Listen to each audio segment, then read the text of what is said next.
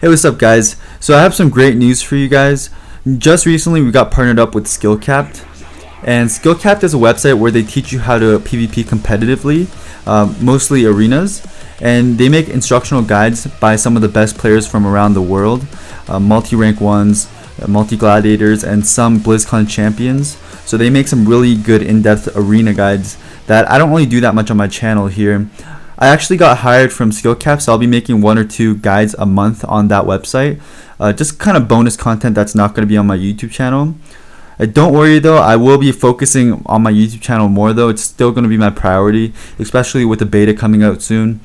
The website does require a subscription fee to get involved with it. It's $4 a month, but I do have a referral link down below, so you can get a 33% discount if you're interested. And no, I'm not getting paid for the referral link or anything like that. I just wanted to share it with you guys because I thought you'd be interested. And I also asked them to maybe give me a couple free accounts so I can hook you guys up. Gotta hook up the pyromaniacs. So I actually have 3 free accounts you can have a chance to win in this video if you just leave a like and comment. That's all you have to do, and you might have a chance to win. So anyways, this video is just going to be an example of what my videos are going to be like on that website. So anyways, let me know what you think, and I'll catch you later. Hey, what's up guys, my name's Hansol, and in this video we'll be going over the different ways to utilize your Dragon's Breath ability as a Fire Mage in arenas, and also how to use it at full potential. So let's get started. Dragon's Breath is an instant AoE conal CC which disorients any hostiles for 4 seconds. This ability is really clutch, and there's a lot of different ways you can use it, so it's really nice to actually practice using this ability, especially since it's the main CC for a Fire Mage, which allows you or your teammates to follow up a CC chain off of it and gain momentum of the fight. It's also a fairly short cooldown, so it's up to you to decide if you should be using it offensively or defensively depending on the situation, which we'll be going over in a moment. The best way to optimize this ability would be to try to get a Dragon's Breath disorient on the whole enemy team. This would allow you to free cast CC along with your partners to give you a clean setup. But obviously this is not always possible since the whole enemy team will never always be stacked up, but it's really just good to be looking for opportunities like this. One of the best ways to win games with Dragon's Breath is to use it offensively on enemy healers. I like to Dragon's Breath, then follow it up with a Polymorph, Blanket Silence, or Combustion Stun, which will force them to either Trinket, or you'll force defensives from your target, or if they have no more cooldowns left, you will just score the kill and win the game. So you want to make sure to rinse and repeat this process while putting pressure on the enemy team to drain their cooldowns. Putting out control is just as important as putting out pressure to successfully win games.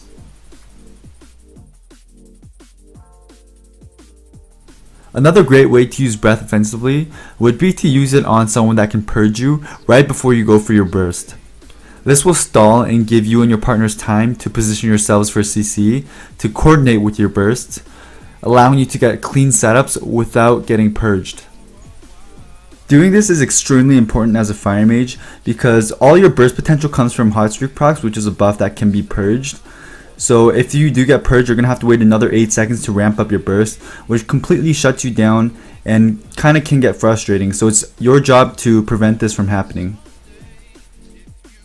Also, since so many classes have so many escapes nowadays, such as Heroic Leap, Blink, Gateway, that it's really good to actually Dragon's Breath the kill target right before you go if your partners have cross CC. That way they cannot escape and you can keep them in place to get a clean setup right when you're ready. When it comes down to the defensive uses of Dragon's Breath, it's really vital that you use it to peel for yourself and your partners when the enemies are popping cooldowns. This can either save your team from using crucial defensive cooldowns so you can save it for later on in the game, or just save your teammate from dying if they have no more cooldowns at all. Also, feel free to use it defensively even if the enemies don't have cooldowns up. That way you can just free cast spam polys on them without being worried of getting kicked or locked out. The last way to use Dragon's Breath defensively is to stop CC on your healer.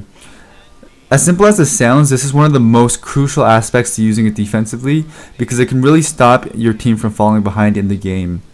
For example, if a Warlock tries to fear your Druid and your Druid cannot avoid it, you can easily just Dragon's Breath it if you're in his face. Go ahead, get to my line, get to my line. I'm gonna give you back, Shapes. I'm gonna give you back here. Triggering the sphere. I'm gonna stream Dying through the wall, healing. Teleport. He's gonna howl here. Does he have a howl up or no? Yeah, he does. Right there, I bet there. Shooting lock. Good breath. Let's go Shaman. Or if a Mage tries to deep polymorph your Druid, you can stop the polymorph after the deep lands. Mage. I'm working. I just go Forward. Okay. Nice. Get shooting it.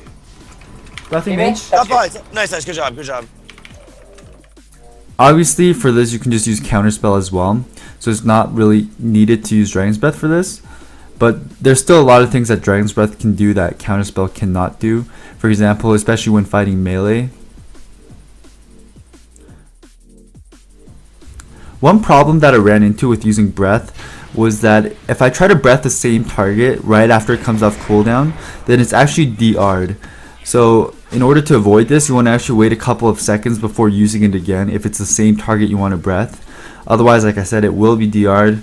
And I know sometimes if it's an emergency, like you really just need to do it now and relieve pressure fast, then feel free to do it. But if you're able to hold off for a couple seconds, I definitely do recommend that you do get the full breath, because the 2 seconds versus a 4 second disorient is huge. So now I'm going to go over a couple of examples of me using Dragon's Breath appropriately to win games, both offensively and defensively.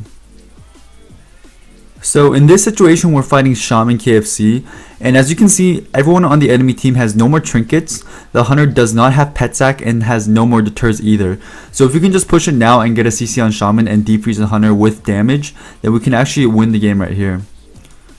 So I'm going to try to ramp up my hot streak proc right here so I can push in for my defreeze. I'm going to dot up the hunter, get my proc. I'm going to blink in there, silence the Shaman with my counterspell and defreeze the hunter, and chuck my pyros with combust. And then follow up the counterspell with the Dragon's Breath with the disarm on the hunter, and down he goes. So as you can see right there, I actually blanketed before I breathed. There's actually no set rotation, it's all situational. Right there, if I did breath first, I would have to Nova the hunter to get my defreeze off, which would break my Dragon's Breath. So in that situation, it's better to counterspell before Dragon's Breathing. You'll start to get the feel of what spell you should prioritize first depending on the situation. It's always different, so you can never have a set rotation in your mind like PvE and expect it to go well every time. In this next clip, I'm going to show a good example of stopping CC to stay offensive. I know I said that stopping CC is a defensive thing to do earlier, but in some situations it actually allows you to stay offensive because you're not getting spam sheeped or spam feared. So right here, the mage is going to try to sheep me, so I'm going to Dragon's Breath him and then free cast a polymorph on the monk downstairs, and the mage cannot defreeze me to stop it or polymorph since he's Dragon's Breath.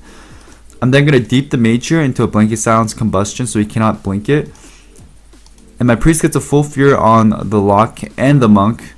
We have a bunch of pressure going on this mage. He's going to blink a little late because of the counterspell, and down he goes.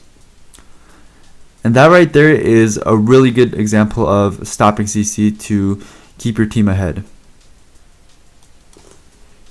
So to conclude this session, we're going to go over what you learned in this video.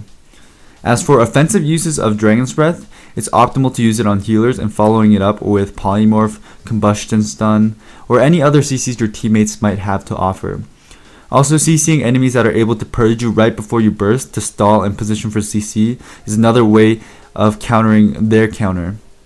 You gotta counter the counter. Also, breathing the kill target to keep them in place to allow for clean setup so they cannot escape is very, very good. As for defensive uses, Dragon's Breathing to peel your partners when enemies pop cooldowns can save your teammates and also save them from popping their crucial defenses so you can have them for later on in the game. Also, don't forget to peel yourself with Dragon's Breath. Also, Dragon's Breathing to free cast polymorphs or frost jaws will help you stay ahead of the fight. And using it to stop CC such as polys or fears for your healer. Like I said earlier though, this can be both a defensive and offensive maneuver. Also, don't forget that Dragon's Breath does DR if you use it off cooldown on the same target, so wait a couple of seconds if you can. Anyways, thanks for watching the video guys. Hopefully this helped you get a better understanding of Dragon's Breath for firing mages. Now go out there and burn some shit.